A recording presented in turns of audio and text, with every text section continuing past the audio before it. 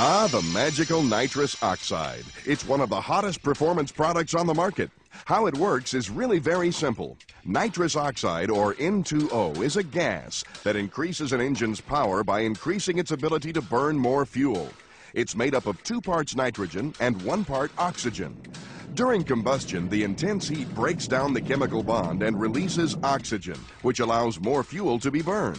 The remaining nitrogen works as a buffer against the increased pressures that are produced. Nitrous is a liquid until it is injected into the engine as a cold gas, and as a result, it increases power by dropping air-fuel mixture temperatures as much as 75 degrees. There are 2 primary types of nitrous systems. The first is called a dry system. This is used on electronic fuel-injected engines.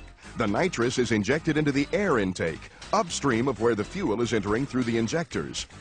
A wet system injects both nitrous and additional fuel into the air intake through the same point of entry. There are 2 basic types of wet systems, plate and fogger. The plate system sprays the nitrous fuel mixture from a plate installed between the carb and intake manifold. The fogger injects the nitrous fuel mixture into individual intake ports. This allows for precise control of the nitrous entering each cylinder. With either system, whenever the nitrous is activated, adding more fuel is required to keep the engine from running dangerously lean.